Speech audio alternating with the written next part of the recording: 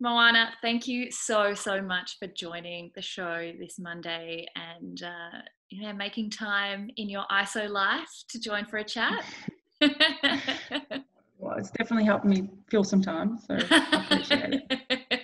I was just saying before that it's so lovely to have a reason to tell people stories of times from before any of this was even a blip on the radar, and just get lost for an hour and just chatting about how you got here and everything that you've been able to achieve. So I'm really, really grateful to have you here, because Thank you. it's just an incredible story. So I'm so excited. I've just been poring over this book for the second time around, and am impressed as ever every time I read it. So first question before we get started is a bit of an icebreaker, which is just what the most down-to-earth thing is about you. And that's just because I guess in this digital age, it's so easy for there to be a really glossy social media surface or actual print media, in your case, surface, and all the amazing things you've achieved. And you're so good at showing the real side of you and the family side of you. And obviously we've seen a lot of Vinny and Belle in your wedding, but just to break the ice now for our listeners, what's something super normal about you, or just daggy? Oh man, this one thing I do, which is people always love, but it's a thing that I do. So I work full time, and on Saturdays it's like my rest day. And the one thing I love doing the most, which I can't do right now, is I go to the cinemas and I buy a large popcorn, a large frozen Coke, and an ice cream, and I bring it home with me and have it while I watch Netflix. But I love it, and me leaving the movies with all this food and everyone looking at me is hilarious. But that's my thing. That's what I love doing. Oh my God, wait, you mean you go to the movies and you don't buy a ticket or watch a movie, and you get your popcorn and you bring it home? Bring it home, yeah, that's what I do. Yeah. It's like my favorite thing. I just love smashing popcorn whilst watching some Netflix or some TV and just zoning out. I actually think that's the best answer we've ever had on the show. Thank you. I'm pretty normal. I think one of the biggest things about me, one of the biggest, I guess, misguided things people think of me is because I'm a female athlete. I'm living in this giant mansion in which I own 6 houses, but people forget that I'm a female athlete, which means I'm paid less than a quarter of what the men get paid. Which means I still pay my bills every week. I make sure that my rent check is just in on time. I'm just as normal as anyone else. Like, there's nothing I do that's extra to anyone else. Oh, well, I think that's part of why we all love you so much, is your humility and the fact that you don't think it's anything extra. But I mean, the fact that you are a female athlete, but also are a full-time carer for Vinny, you're a wife, you also run a business that I think a lot of people haven't heard of, the fact that you also have this business on the side. That's amazing. And do so much ambassador and charity work as well. Like, there's so many things that you do that I'm sure you think are just normal, but that aren't. And your family story as well is something that I think I really, really loved reading about. How often, you think that everything is an overnight success, or you think someone's had really smooth sailing because it looks really glossy and glamorous now.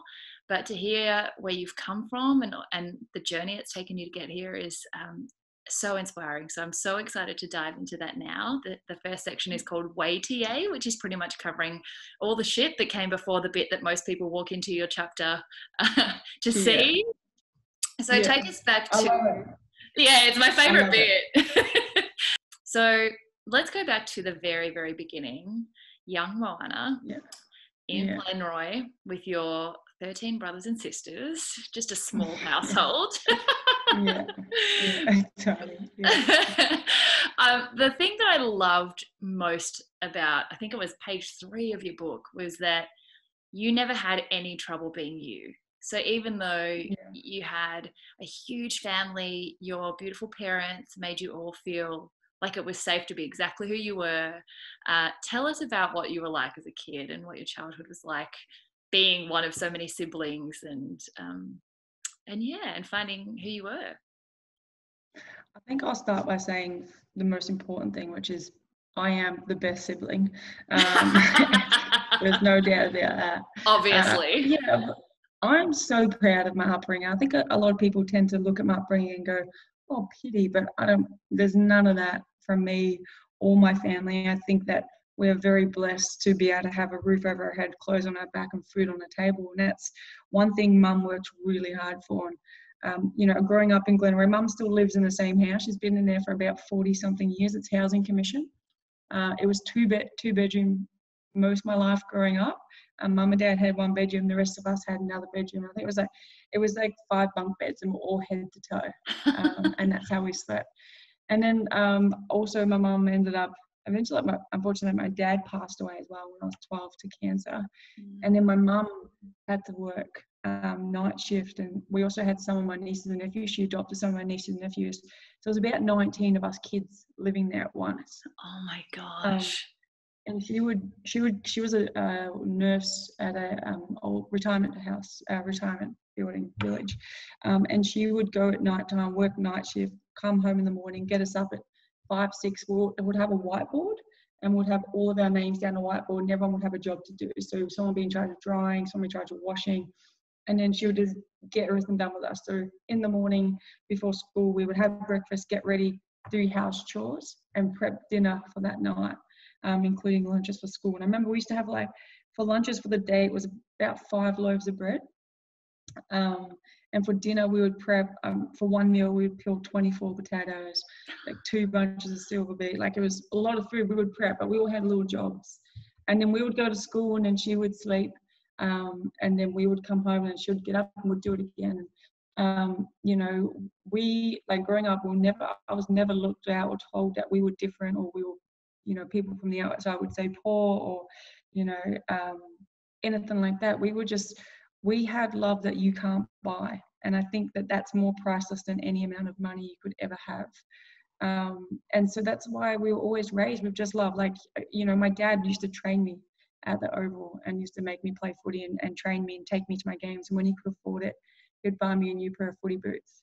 And my mum there was never a cap on my mum. Like, if you told my mum you wanted to be an astronaut, she would go, sweet, go be one. Like, we were just pure love. And, I think that was a reason why I guess that I'm the way that I am to this day.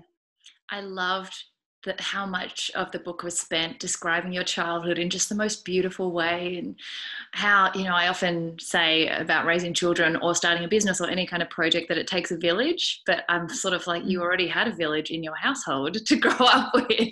I'm sure you were never lonely. No, we did. And we were typical little kids, to be honest. Like, I have some of the funniest stories. Like, I remember that because we never grew up having things like treats and chocolates and cakes and McDonald's or anything like that. We never had that kind of stuff, and we didn't need it either. But we, as kids, this is how crazy we were. I feel sorry for my mum, but there was this place about 3 k's away from our house, and we used to call it the Donut Factory. But I only just figured out a little while ago it was just a bakery. It's where they make all this stuff. So they make all the donuts and bread, and they send it out to different bakeries. But our whole life called it Donut Factory. And it was just by chance we found it. So, like, there used to be 3 or 4 of us that would cover for each other and would go down there at night time.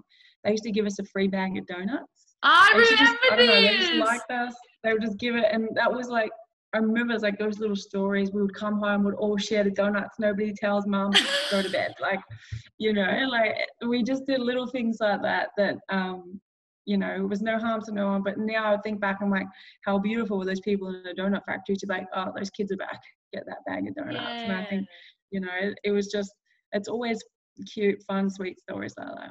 I also loved just the reminder that, kids don't need a lot. They don't need to have a lot of things. They do need unconditional love and support and happy memories, but you can string together happy memories from very simple things like that, like a donut, like running away and having, simple things can be full of love. And I love also hearing that you never felt deprived, or you never even noticed that there was anything different until sort of older, looking back. I loved reading about your relationship with your dad and how he was such an inspiration to you in supporting you to play sport and not to consider yourself as a female athlete, but just to be an athlete and to, like, go out and beat the boys and you know, tell us about him and also about what you thought you'd be like at the time when you were going into these sports. AFLW didn't exist, and I mean, female cricketers were very, very early on in the piece. So when you started, did you think that that was what you wanted to become, or was that just something you did on the side? Yeah, like playing footy, like at first I was just watching my brothers and kicking the footy with my dad. I remember kicking the first footy when I was about 3. Like I was a tiny kid. So it wasn't until 7 when I was allowed to start playing footy with the boys that I could play competitively. And I remember just playing footy, whether it's against the boys at the footy club or against my brothers in the backyard. Like it was always just about competition. It was never about a label. And that's the one thing I love about my childhood. And my childhood back then is when you're a kid, you're not exposed to, you know, you're not exposed to what people expect of you or what people think is normal. And, you know, so back then everyone's like, oh, when you're growing up, did the boys not like you playing with them? Like the boys just see me as a person. They didn't see me as a boy. They didn't see me as a girl. Because when you're a kid, you don't think the way adults think, the way that they start getting trained to think, which is sometimes crazy. But growing up, they just were like, oh, she's not even just a footballer. Yes. It wasn't a girl football, it wasn't a boy football, it was just a footballer. And I didn't see myself any different to them. For me, it was just like, whether it's a boy or a girl, I'm going to take you on. Like, let's play footy. And I loved that growing up. And that's the way it should be. So I think growing up my whole life, I always mimic myself as like a Jason Dunstall or a Matthew Lloyd or, you know, Shane Crawford. You know, unfortunately, there was no women in the TV back then. But at the same time, I didn't notice that as a kid. Like, it was just like, okay, I'm going to be him. That's who I'm going to be. And so in the backyard or the oval, that's who I'd mimic myself as with my brothers. And they would have their favorite players. So it was not weird. It wasn't different. It was just like, yeah, I'm probably going to play AFL one day.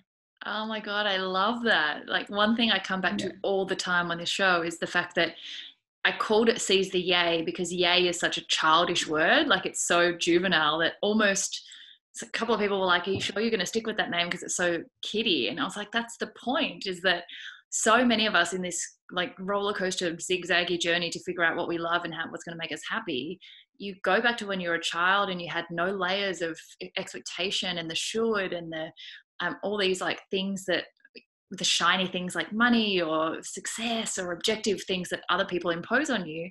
When you go back to when you're a child, most of the information is there. And then we just spend our whole adult life stripping all the shit back and then refinding who we were at the beginning. So I love that childhood you was already there. You already had total equality and unburdened sense of the future. So beautiful. Yeah. And I love that too. And I think all kids should have that. And I think they definitely, you know, kids are not born sexist or racist or anything like that. It's what they hear and what they're taught and what they're, you know, and that's when I have kids, my kids are going to know nothing but love for everyone. It doesn't matter. And that's, you know, that's the one thing I love about Vinny that I always talk about when people ask me about Vinny is, and I can prove this to anyone at any point. If you brought in, you know, 10 different men from 10 different parts of the world, different skin color, different, you know, clothing, anything, and you asked her to explain to you what each man was, she would just say, a man. She would not say, you know, somebody from India, somebody from China. She would just say, it's the man. She doesn't see anything other than the person. And that's the way life should be. Yeah, having her around and her, even, you know what, even, this sounds so silly, but even through her interactions with you on social media, her influence, I think she probably influences a lot more people than she knows. The way that she sees the world and the way that you then explain the way that she sees the world to us is actually the most sobering, like beautiful reminder of how simple things really are. Tell us a bit, for anyone who doesn't know about Vinny. Vinny is 5 years younger than Mo and has Mebius syndrome, which is that how you say it? Mebius? That's exactly how you say it. Oh, yes. I was like, oh. Moana's Vinny's full-time carer, and the syndrome usually affects your facial muscles, but also can affect your developmental age. So Vinny's about 6 or 7. Is that the age that she's about now? Yeah, she would be, she's, you know, her age is 5 years younger than me. So I think she's like 26 or 27. She'll kill me for getting that wrong. But yeah, like things we still do for her is like we still shower her, feed her. She's 24/7 care. She can't be left alone. Since I've had her, in the time I've had her, which is about 5 years, in that time altogether, I think I've been able to teach her how to go to the toilet by herself eventually, which has only just come through in the past 2 years. And we're still just finishing off teaching her how to dress herself. So with someone with special needs, you can't just go, oh, okay, I taught you how to tie your shoelace, that end. Like, it's got to be repetitive for years, and then it becomes a routine. But yeah, the thing is, when you say that, it's so funny because people adore her on social media. Like, most days, and I'm not joking, like, it's so funny because most days, I reckon between 5 to 20 people will message me and go, yes, I love your story, but we want Vinny. Yeah. I'm here for Vinny. I'm 90% here for Vinny. Yeah, that's the thing. And I'm not even mad about it because, like, I'm here for Vinny. And the thing is, like, I think people were always saying to me, can you get her an Instagram? And I'm like, no, because I will refuse to let someone ruin that perfect person. Yeah. Or, she can't read and write. And people have social media bullied me and her in the way she looks and her disability. And she can't read, and thank God for that. But also, I love that she's just a clean soul. And nothing will ever change that, nothing. But I would not allow social media to ever play a part on, and if I'm going to be brutally honest, I gave her an Instagram a little while ago, a couple of years ago, and I checked it, and some guy had sent her some really inappropriate photos. So that was a time I capped it and locked it off, and she didn't go back there because she didn't understand what it meant. She didn't get it. She was confused.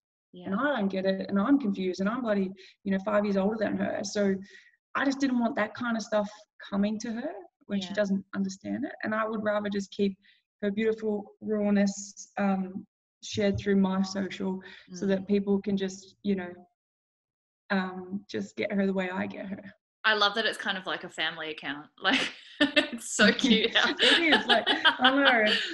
When people see my message, I'm not one of those people that need social media for followers. Like, I'm just not, like, I don't count my followers or count people who unfollow me. I'm just like it's a place I share my life. If you want to follow it, that's great. If not, that's cool. But the fact that Vinny can jump on and have an impact, like, people, like, I'm honestly probably if I started counting the amount of people who told me that they started training because of Vinny, you'd be blown away. Probably not surprised, but blown away. People like Vinny have motivated women and mums and kids and men to get outside and walk or exercise or try something. And I think that's a power that is a pretty beautiful thing. I always will remember the video that you posted of her when you heard something downstairs in the middle of the night, came downstairs, and in the pitch black, she's just chilling on the treadmill, like, I'm doing my walking. What? Oh, duh. That's exactly it. Like, she did it again, like, 3 weeks ago as well, because she wanted to help me with work, and she wanted to do her training in the morning, and I got up because I normally get up about 5, 6, and I was like, I didn't think she would get up, and she was up and on it, and I'm like, what is going on?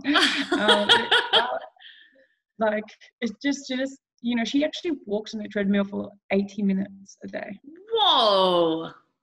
Yeah, 80 minutes a day, and she covers 1,000 calories, and she covers, I think it's between 5 to 6, maybe sometimes 7K. Oh my gosh. Unbelievable. Like, I don't have the mental capacity to stand on something for 80 minutes, so she's doing really well. What you do have the mental capacity for, though, is like the thing about your story, even in trying to figure out what order I was going to ask you stuff about, I was like, there is so much in there. Like, your book finishes pretty much before you even move to North Melbourne, really. I'm like, there's so much happening at all times. Like, you're going to have like 85 books for each chapter.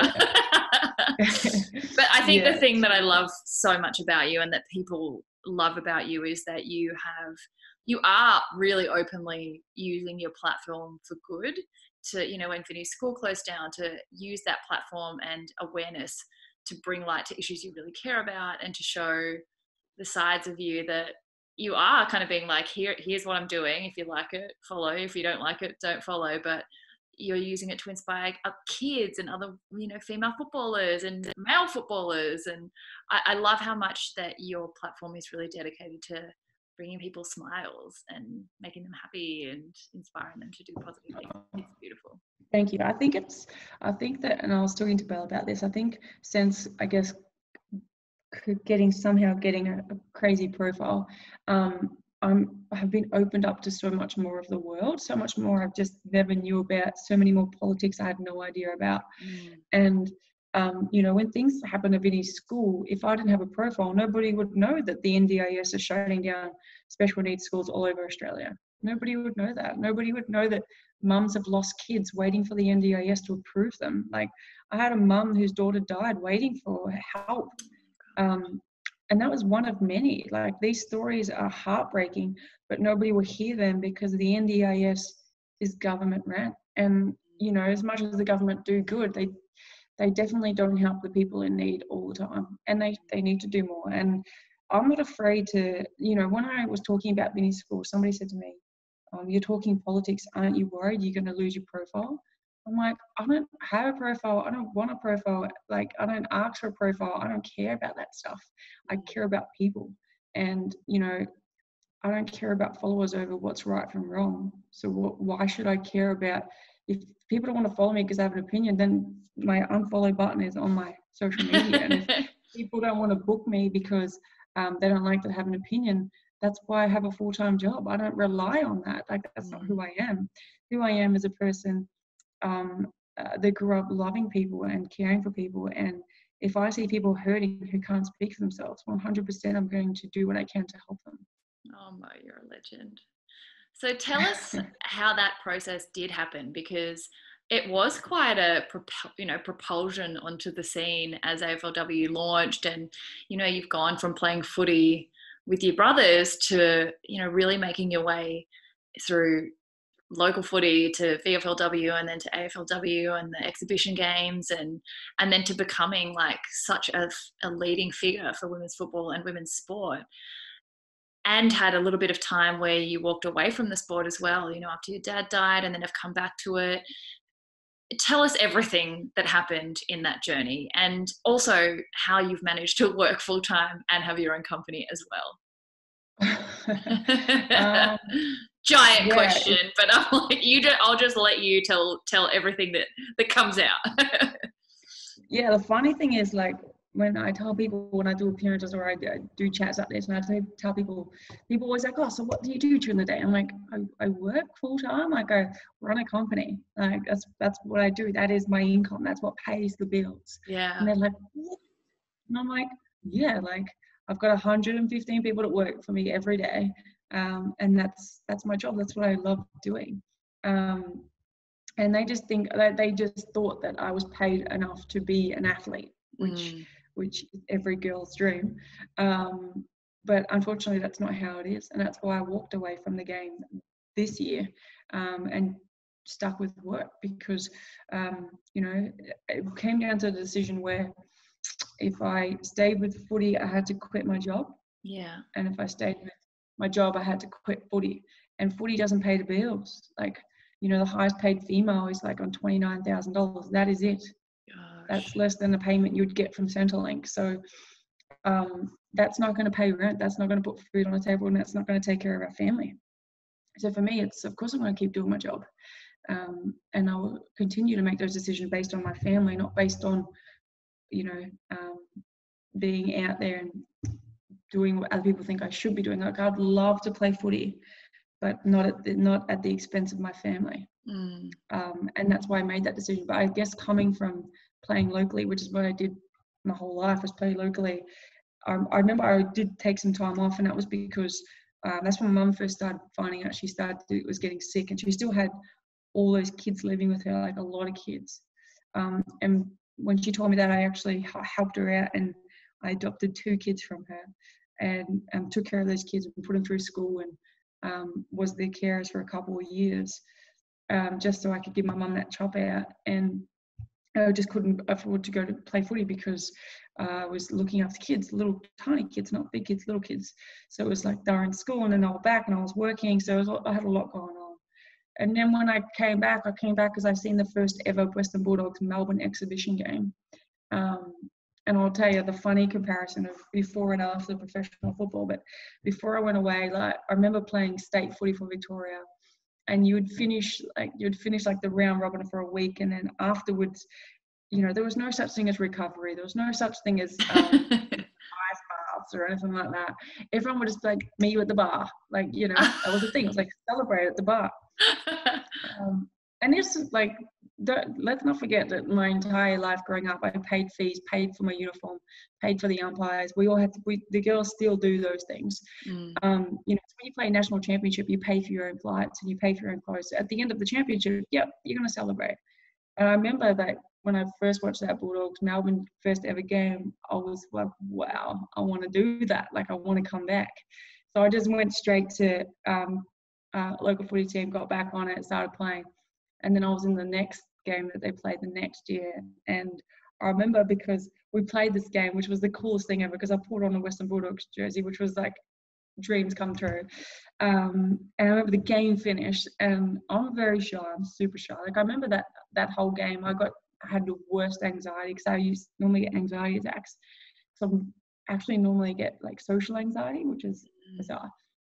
But I walked into, after the game, I went back into the change rooms and I was like, let's go get a beer. And everyone's like, over here. Like, everyone's like, over here. And I'm like, okay, what's over here? And they're like pointing at an ice bath. And I'm like, maybe the beer's in the ice bath. Like, I'm gonna get in it. Like, oh.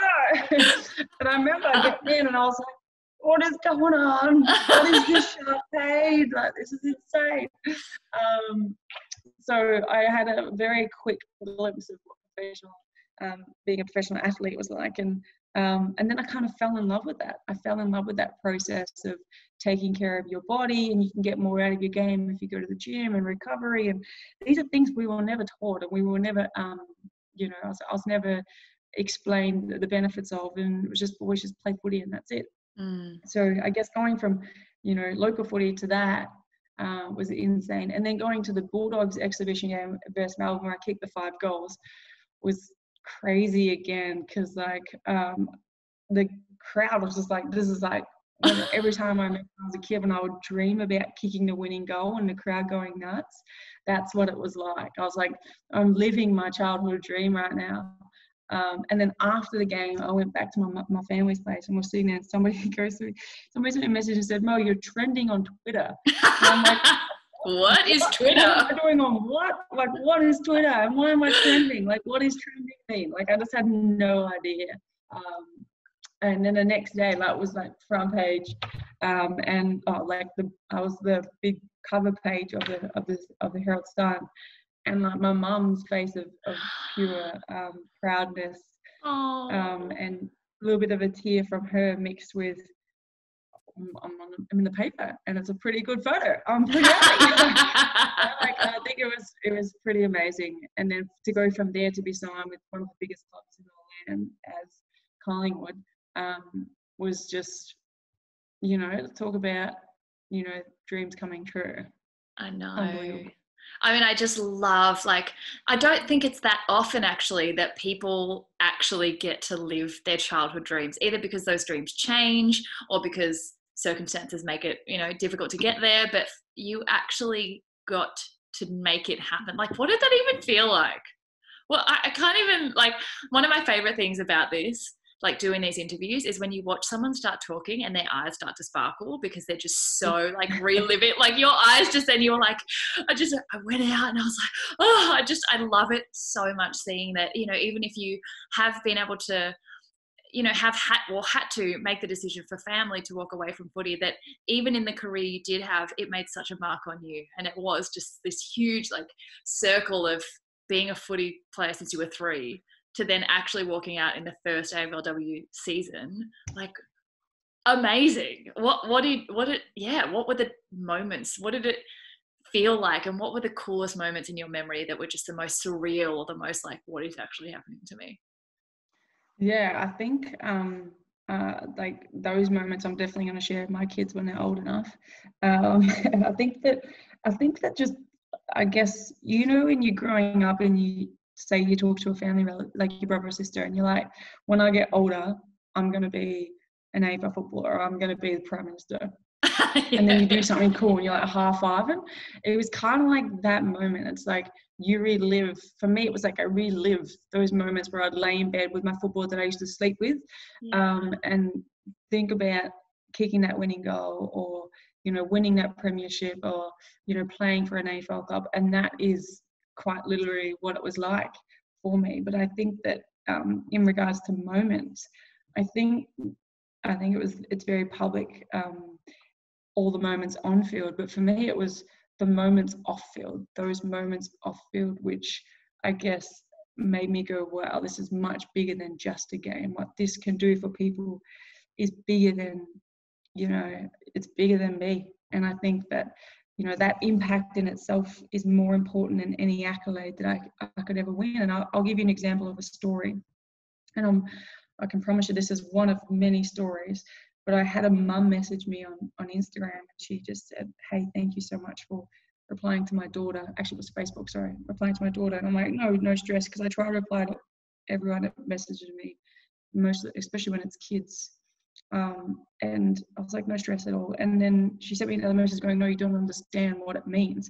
And she sent me this whole message, and her daughter just sent me this random message, and it was something like, you're my biggest idol, and something else. And I was just like, just stick at it, keep kicking goals, don't let anyone tell you that you can't. And then her mum sent me this message, and the message was about her daughter who had been bullied in school, and then she tried to commit suicide and was unsuccessful. And then her mum had to leave work for a couple of weeks and just sit outside of her daughter's room to make sure she didn't do it again. And then her daughter, being in her room, found me on social media, who then watched my clips on YouTube, who then felt like she belonged, and she wasn't alone. And then that next day went back to school and has never turned back, and is now playing footy. And for her mum to say, you saved my daughter's life, I don't think that is true. But to know that I was able to have an impact on kids like that, to make kids feel like, that it's okay to be you, and it's okay to be different. You don't need to be this figure that's thrown in your face all the time. It's okay. Difference good, difference beautiful. And it's those kinds of impacts, and it's those kinds of moments, and getting little photos of little girls kicking a foot in the backyard. They're the things that is the impact that is much bigger than any accolade for me. I love it so much. And that, since the very first time I've ever followed you or chatted to you, has been so clear that the impact on others and the way that you can use this kind of random surprise influence for that purpose is so beautiful. Because I think that's the other thing about why I love these chats so much as well, is that all anyone really needs is one touch point.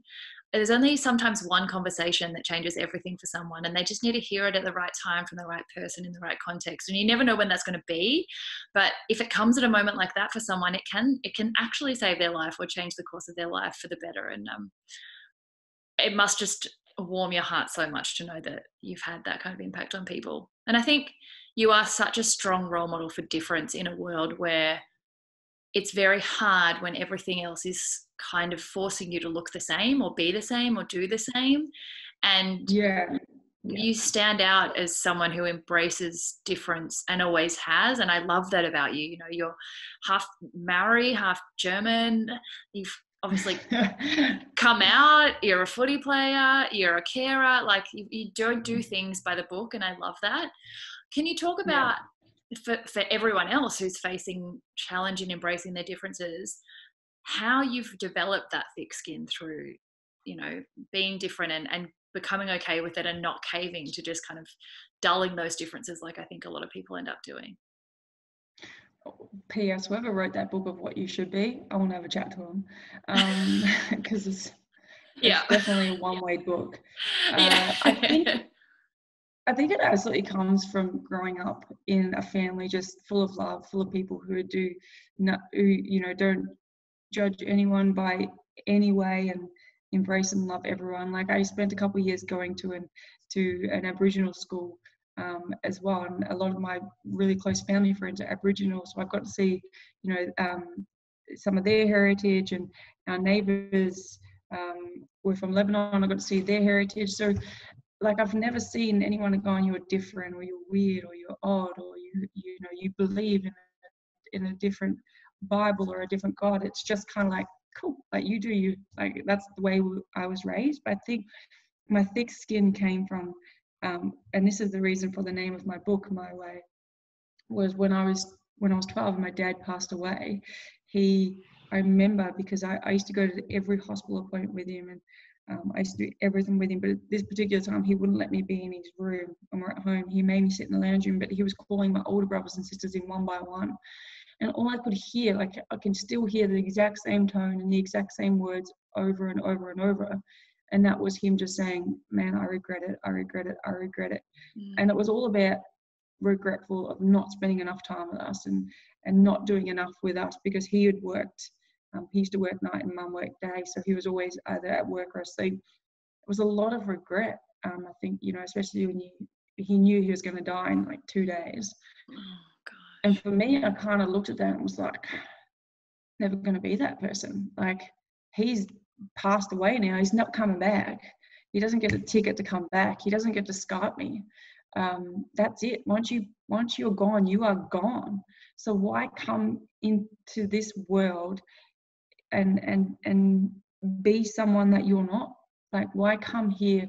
Like, why waste your life? That's the way I look at it. Why waste your life thinking, you know what, Sam says I should look like Mickey, so I'm going to look like Mickey. Like, there's a reason why identical twins still ain't very identical. Like, they're not actual identical if you could tell them apart, right? So we're all beautiful and unique in our own way. And I think the more people show that, the better, like, the happier people will be, because what's better than just being you? Like, everyone is beautiful, and I'm sick of seeing all of this crap about, you know, you have to look like this, or you've got to be like this to be something, and you know, it's all about followers and things like that. But that doesn't make the world go around. Like, look at the world right now with the coronavirus. Everyone's just out for themselves. You know, that's not the end all. Like, you should be just happy and just be just be happy with you, because we're all different for a reason. Embrace that. I think it's beautiful. I love that so much. I mean, even reading in the book about how you had faced so much challenge just even once you were in the AFLW, in an environment where you would think diversity is highly appreciated because it's women's football for the first time ever, that, you know, hiding your tattoos or trying to be more butch or less butch or more feminine or less feminine. It's just kind of like, dude, there's so many layers of like just shit on shit on shit of like what you should be and what you shouldn't be and what fits into stereotypes and what doesn't. And it's hard in a world where we're getting far more progressive, but we also still lag in a lot of ways. And yeah, it's really hard to navigate, but I think that's wonderful advice. Yeah, I think that we, as much as we're moving forward, we're still so far backwards. I think that just needs to change. Like, I think that's why I was actually talking to my nephew, and we're having this conversation because I'm trying to teach him what's right from wrong in life. And I said, you know, if you've seen someone and you're not attracted to them, that does not make them ugly. Yeah, it just means you're not attracted to them. And that's why I hate when people are talking about someone, and like, I don't surround myself with anyone that's negative. But if I hear someone talk about somebody that's ugly, I'm like, just because you're not attracted to him or her does not make him or her ugly. It just means you're not attracted to them. They're beautiful, but just not beautiful for you. And I think that's people need to get that right, because if you don't find someone attractive, it doesn't mean you get to categorize them. It just means that it's not right for you. Absolutely. So when did you come out, and what was your journey in that process? And I think you and Belle have the most beautiful relationship and are helping really normalize, I think, gay marriage in a time where finally it's possible. But I think a lot of people in the early stages of their journey still do face a lot of fear or pressure, or there's just so many emotions in that it's still stigmatized and still foreign to a lot of people. So yeah, how did you reach that decision? How did you guys meet? What has married life been like? And and obviously the fact that you got married and went on Survivor 5 days later has been a bit of a challenge. Yeah, crazy.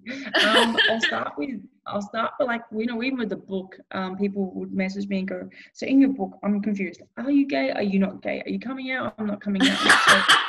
Like, even with footy, I'm like, why do I have to come out? Like, why is that a thing? Like, I'm in love with a woman. Doesn't have to mean I have to come out. People don't have to come out. Like, oh wait, so you didn't come out? You were just it out? doesn't make me. I'm just gay. Like, I'm just in love with a woman. And people always like, yeah, but are you gonna come out to the public? I'm like, I don't like, and that's why my first public outing with Val was the brown line. Everyone's like, well, she's got a girlfriend. I'm like, would you have been shocked if I rocked up with a boy? Like, why do I have to yell out to you that I'm gay? Yeah, like, yeah. There's somebody say to Bontempelli, who I love, are you out yet or are you straight? Nobody says that to him, or any male player. Nobody says, are you out yet or are you straight? Which one is it? Yeah, like, just confirm that you're straight now. Yeah, exactly. So why are you doing that to me? Yeah. When I fall in love, you'll see who it is. And that's pretty much how it happened. And I wasn't falling into that, I'm going to come out. Like, I shouldn't have to. It's it's 2020 now, and that's why my first outing was with Val, and it was the Brownlow. And everyone was like, whoa. And I'm like, yeah, I guess I'm out now. Yeah. Like, and I just think that's so old. Like, it's so old that people have to come out. Like, if you're in love with a man, awesome. If you're in love with a woman, awesome. Like, just be happy. That's it. We just need more happiness in the world. Yeah. So yeah, that, and then I guess meeting Val,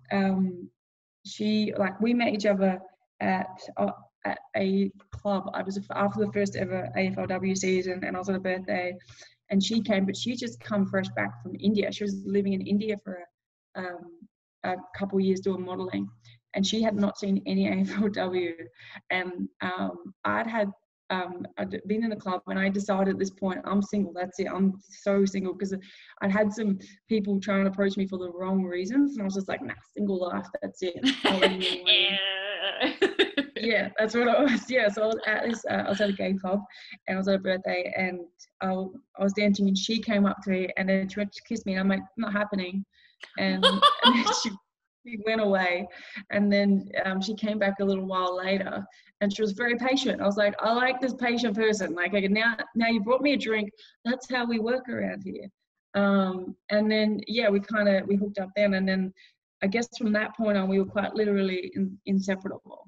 And then we're gonna fast forward 3 years, and then we got married in August, which was unbelievable. It was pretty beautiful. And then I flew to Survivor 5 days later, and then I found the next night spooning Tarzan. So I guess it's kind of like a honeymoon just without my honey / spooning Tarzan. So it's kind of like, just roll with it. Just roll with the punches. I was happy that I'd spoon Tarzan, so I was like, okay.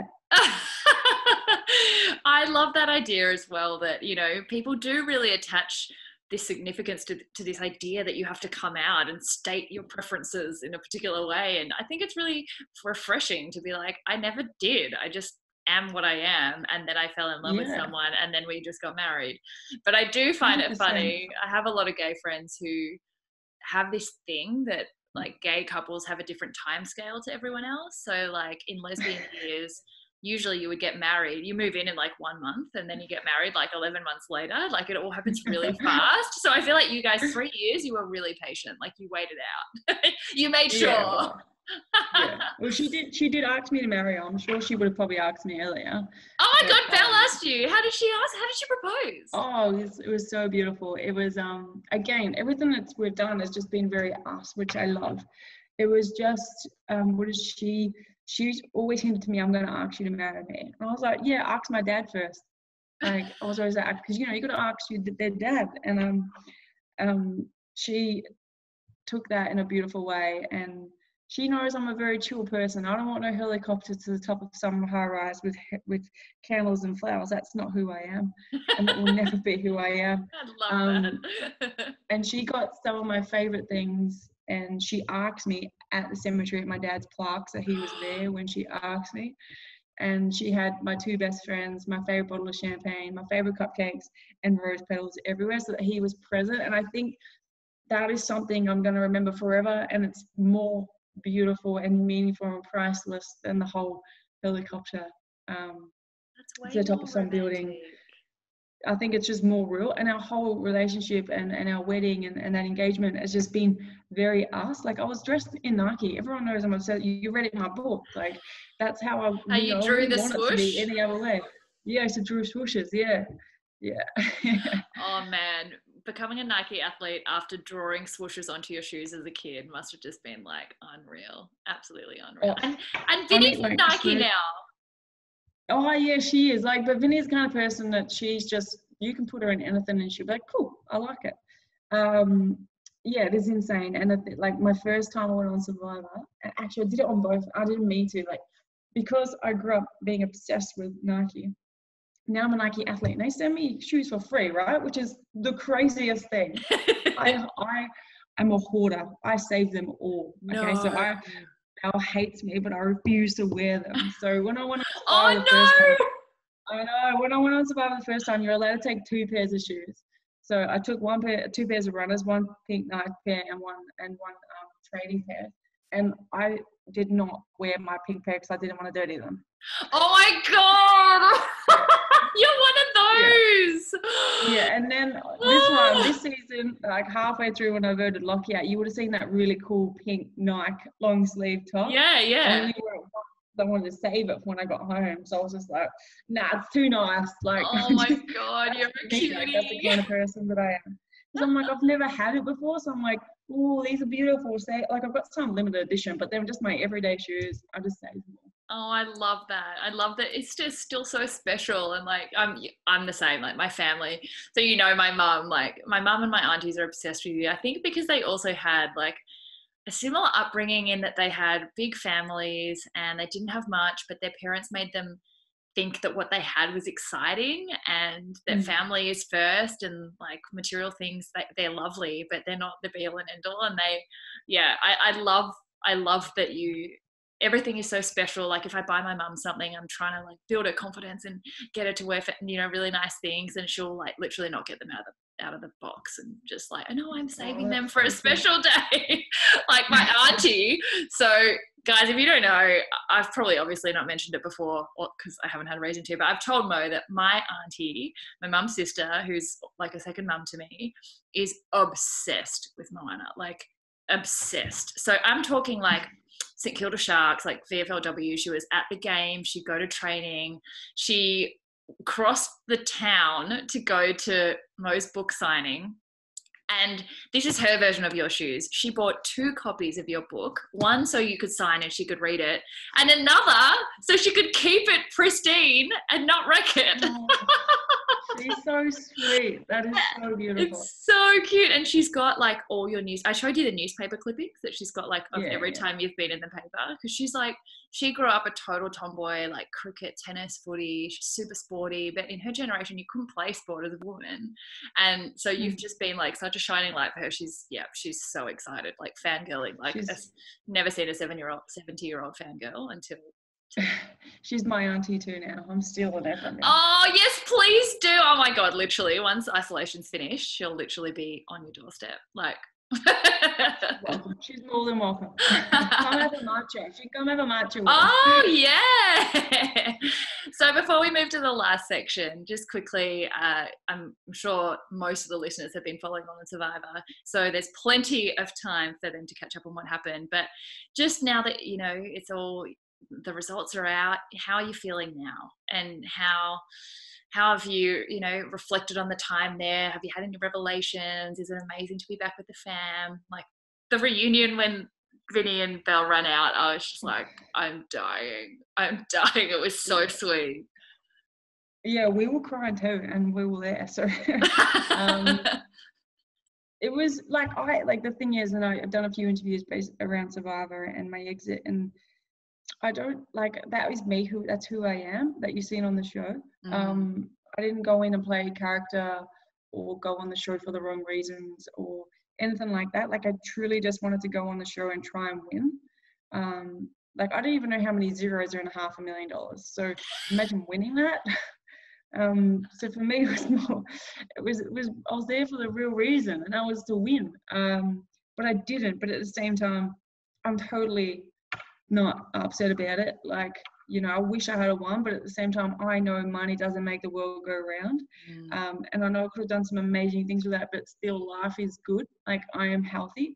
I have a roof over my head and food on the table. And I think for me, those things are my life qualities that I've had forever, and they're the things I cherish the most. So I absolutely loved it. I think people always like, oh, what about your edit? I'm like, you know, we were filmed 24/7, like every second of the day we were filmed. They can't show everything, and that's okay. Like, and I love all the production. They all did an amazing job. And, you know, Dave and Sean are two amazing players. And what's better than to have 3 quality plays at the end rather than, you know, somebody that's kind of laid under the radar the whole time. So for me, it's like, I got third. My mum was proud of me. My family loved it. Belle was just super stoked. I got to the end. And Vinny still hates me for voting out Tarzan. So I'm pretty happy with where it got to. Like, to be honest, I'm pretty happy. Like, yeah. I think that's so good. I mean, you did such an incredible job, and like, what an experience to make it all the way to the top 3 anyway is like huge. And that people get to know you a little bit better, because you didn't get to stay as long as you wanted to on the first time. And yeah, I think it was a beautiful way to share some of yourself with the nation. And like, as anyone listening will know, we all love you. This is just, you're just such a down to earth, inspiring and resilient person. It's really lovely to have been chatting. So the last section before we wrap up is called Play TA, which is pretty much separating everything about who you are when you're being productive or doing your job or working. I think we all get really wrapped up in this like productivity hamster wheel where we're doing what we should and we're going after goals and things like money or success. And it sounds like you've got already such a good head on your shoulders about like the little joys in life. But yeah, when you're having downtime, like for example, during isolation, when you're forced to be at home, what are the little things that you do for just your joy? Like tactile things that aren't on your devices? Is it footy? Is it like board games? Do you watch Netflix? Like, what are your things that you do to play? I've got like a little home gym set up. So I get so much out of working out. Like, I don't want to sound lame because working out's not the end all be all, but the endorphins I get from working out just gets my day going. So I love this. I brought, this is not a plug. I don't get given things for free, but I bought myself something called the Wahoo Kicker, and you connect it to your bike. And then what you can do is you ride and you're in a screen and you've got your own bike in the screen, and as you ride, it rides. And you can ride in real time with people. So oh my gosh. I know. So for example, Maddie Rogers is in Queensland. So I'll be on the screen and there's people all over the world riding, and they're just riding. You ride any tracks. You can ride in New York, in London, anywhere you want. And you do any program you want. And then you can do catch up with friends. So he can jump on, I can jump on, and we can ride. And his emoji is riding beside my emoji, and the faster I go, he has to catch up, vice versa. Oh my God, that's so cool. It's unbelievable. So it's like I can train with anyone, but in real time. Like, and it's all, you know, done very specifically. And it's very cool. And I've just got Vinny on the same thing, but on a walking version. Oh my God. So she can walk in this game. It's not a game, it's real, like it's real life. Like you're actually, it measures your every step from the thing that goes on your shoe to every step she's walking through. And people can walk with her, or she can walk alone, or she can just walk and overtake people. Oh my God, that is so cool. Yeah, like I think, because I have this little crazy thing for technology. Like I love technology. It's like one of my favorite things in the world. Oh my God. When I found this bike thing from Maddie, because I got it from Maddie Rogers, I was like, oh my God, I need that. And now that isolation's in, I enjoy that and taking the dogs for a walk. Oh, that's cute. I'm not afraid to say a little bit of Netflix. Yeah, what do you watch? I'm so intrigued by what people choose to watch. Oh man, we just watched this one. Oh, what's it called? I really want to tell you what. We're done. Oh, we watched 2. One's called Pandemic. Have you heard of that? Oh, yeah. Interesting time to watch that. I watched the trailer and then I was like, ooh. Here's the thing. This was filmed. Okay. Is that Belle? This was, yeah. I'll send her my love. Hi, Belle. Here, I'll tell her. That show was filmed before the coronavirus comes out, and in it, this documentary, in it, they talk about the freaking coronavirus. What? Yeah. Oh my God. And they're testing bats for coronavirus, and shut up. Yeah, it was a thing before it was a thing. Watch it. I watched it, and we were just like, what the hell? Like, they actually talk about the coronavirus they're trying to prevent, and trying to get government grants to help them get a cure and stuff before it comes out, or something to prevent it, like a flu shot. Whoa. Watch it, it's very cool. And the other one is Unorthodox. Have you heard of that one? Nah, is it a doco as well? Oh, are you a doco girls? We are, but this is actually a TV series, but it's based on a true life story. It's actually like taken over that Tiger King crap. And you know what I don't get is this Tiger King thing. Everyone's talking about, yes, she did kill her husband, first of all. Second of all, yes, he is an idiot. All of them are. Third of all, the thing I hate that nobody's talking about is, what about these poor tigers? Oh, absolutely. I'm like, why is no one rescuing them? Exactly. That's what me and Belle were saying. Belle put a story up the other day. I'm like, 100% agree. Why aren't we talking about saving the tigers that are getting shot and buried just so they can get the babies, so people can make money, and then Netflix make this documentary to make money, and still nobody's saving these poor bloody tigers. Oh my God, I literally, it took me like a week to realize what all these tiger memes were coming out. I was like, am I old? Like, do I just not understand what's going on? Oh man. Well, last 2 questions to finish up. Firstly, what are the 3 interesting things about you that don't normally come up in conversation? Which I feel like you've shared a lot of it, but you got to find 3 more. Interesting thing. Can I ask Belle? Yeah. Oh my God, that's even better if she answers for you. I love it when couples answer for each other. Belle, what's 3 interesting things about me that nobody knows? Like weird habits or funny things you do. Come here, Belle. Okay, for you. Yay. Yeah, like something quirky. Yeah, I already said I'm addicted to technology. Hello, beautiful. Hi, I'm Sam. Oh my God. She's not dressed for camera. Sorry, my brother and sister just bought a house. Okay. Good. 3 interesting things that nobody knows about you. Everybody knows everything about you.